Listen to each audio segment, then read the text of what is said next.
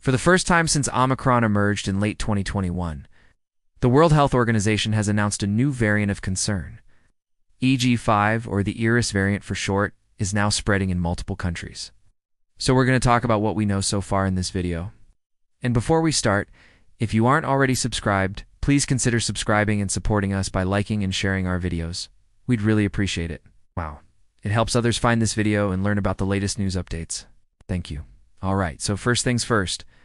What do we mean when we say that a variant is of concern? This refers to variants that have accumulated an unusual number of mutations compared to previous variants. Specifically, they are variants that scientists think might be more transmissible or cause more severe disease. For example, the Omicron variant was of concern because it had over 50 mutations from the original strain, including several in the spike protein which the virus uses to enter human cells. When a variant of concern emerges, the WHO convenes an emergency meeting of its Technical Advisory Group on SARS-CoV virus evolution, TAGVE for short, which then makes recommendations about how to proceed. So how did we get here with this new variant? Well, the current dominant strain is XBB 1.5, subvariant of Omicron that became the dominant strain worldwide earlier this year after it caused massive waves of infection in China, India, and the United States. Like other Omicron subvariants, XBB 1.5 has largely been associated with mild disease. But EG5, or Eris, is different. EG5 has 44 additional mutations compared to XBB 1.5, and scientists believe these may make it more transmissible. So it was officially designated a variant of interest by the WHO on July 14th. But just 2 weeks later, on July 28th, EG5 was upgraded to a variant of concern due to evidence that it was doubling in number of cases every 7 to 10 days. And it's already been detected in 36 countries on 4 different continents.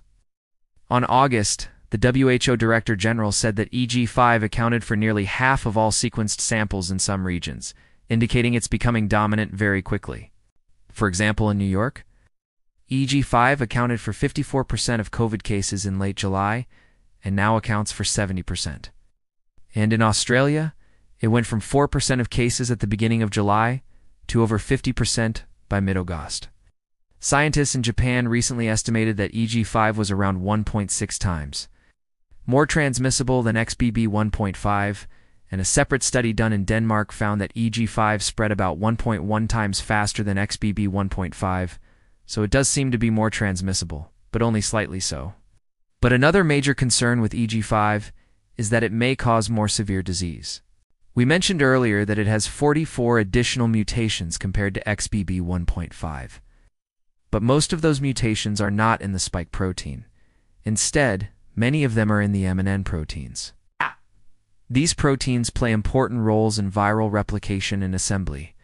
In particular, the M protein is involved in assembling the virus's envelope. If you recall from our video about how the virus works, the envelope is basically the virus's outer coating. It's full of spike proteins that help the virus attach to host cells, and it also protects the virus's genetic material. When the M protein doesn't fold properly, the virus can't assemble correctly, and that means it can't replicate and spread effectively. So the fact that there are so many mutations in the M protein could suggest that EG5 will and cause as much disease as previous variants. After all, a virus that can't replicate efficiently will likely cause less severe illness. However, these mutations may also make the virus more stable, which could lead to longer-lasting immunity against reinfection. More research is needed to determine whether the M protein mutations result in reduced virulence or increased stability. But there is another part of the virus that may explain why EG5 appears to be more transmissible. See, the virus has a special trick up its sleeve that allows it to dodge our immune defenses. Specifically, we're talking about something called antigenic shift. Antigenic shift is when viruses exchange genetic material with each other. With SARS-CoV-2, antigenic shift occurs when the virus infects both the upper and lower respiratory tract at the same time. This happens when a person is co-infected with 2 different variants. The virus first infects the cells in your upper respiratory tract, like your nose and throat. Then it spreads to the lower respiratory tract, specifically the alveoli, like the tiny air sacs in your lungs where oxygen and carbon dioxide are exchanged. Normally, when a virus infects one of your cells, it hijacks the cell's machinery to replicate. But sometimes the hijacked cell recognizes that something isn't right and tries to fight back by triggering an immune response. That's how your body normally fights off infections. But if the virus manages to infect both the upper and lower respiratory tract at the same time, the hijacked cells in the lungs don't get enough time to trigger an immune response. This allows the virus to replicate without being detected, which means it can accumulate changes or mutations that normally wouldn't occur. Those changes can include swapping genes with another circulating variant. And when the virus eventually gets transmitted, all those changes can be passed along to the next host. And this is likely what happened with EG5. You see, EG5 has an insert in its spike protein that scientists believe came from the H3N2 strain of influenza. The H3N2 strain has been circulating for decades and causes seasonal flu. In 2021, the WHO reported a surge in influenza cases in Australia. Since the discovery of 27 scientists have identified other variants containing parts of the H3N2 genome, and all of these variants, including EG5, belong to the Omicron lineage. So it seems like the influenza insert gives the virus a selective advantage, making it easier for the virus to evade our immune systems. This may be why EG5 is so transmissible. After all, the ability to evade our immune system would certainly help a virus spread more easily.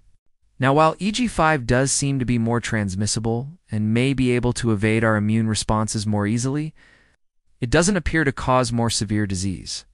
At least that's what the data suggests for now. Of the 131 people who were infected with EG5 in South Korea, none were hospitalized. On top of that, wastewater surveillance data in New York City showed that hospitalizations did not increase after EG5 became dominant. It's still too early to draw conclusions based on hospitalizations, though, because most people with COVID are recovering at home. So we won't see a rise in hospitalizations for another 2 to 3 weeks. But wastewater surveillance isn't the only metric we can look at. We can also look at mortality, which is the number of deaths caused by the virus. The data here is even more reassuring. As of August 8th, there hadn't been any deaths associated with EG5 in New York City. While that may just be due to chance, it's more likely that EG5 doesn't cause more severe disease. If this is true, that would be good news because it would mean that we're continuing to see milder disease with newer variants. However, we have to remember that the vast majority of people in developed countries have immunity either from vaccination or infection. This means that we're unlikely to see the huge spikes in deaths that we saw in previous waves. For example, when Delta dominated in 2021, it caused a devastating wave of infection across unvaccinated populations in the US, resulting in over 100,000 deaths. At the time, Alpha was the dominant strain in the US and had an RO value of 5.12. RO or R naught refers to how many people, on average, one person with the virus will infect. RO values can vary depending on the variant and the population it's circulating in. But a higher RO value generally means that the virus is more transmissible. Today, the dominant strain is EG5, and its RO value is estimated to be 6.45, even though EG5 is more transmissible than previous variants. Our high levels of immunity in the US mean that we're unlikely to see over 100,000 deaths from this wave. So it looks like EG5 is highly transmissible, but doesn't appear to cause more severe disease. But what should you take away from this? How should you protect yourself and others? Well, the good news is that the tools we currently have should work against EG5. Vaccines, boosters, and antiviral drugs should all be effective against EG5. Scientists continue to monitor the virus and are keeping tabs on how it evolves. But for now, nothing in the data suggests that EG5 will be able to resist vaccines or antivirals. So get vaccinated, boosted, and take your antivirals if you need them. Those are still your best defenses against COVID. And don't forget to wash your hands, wear a mask in crowded areas, and stay home if you're sick. These tried and true public health measures haven't gone out of style. Hopefully this video answered some of your questions about the latest COVID variant. If it did, please hit the like button. If you have other questions, leave them in the comments below. Thanks for watching.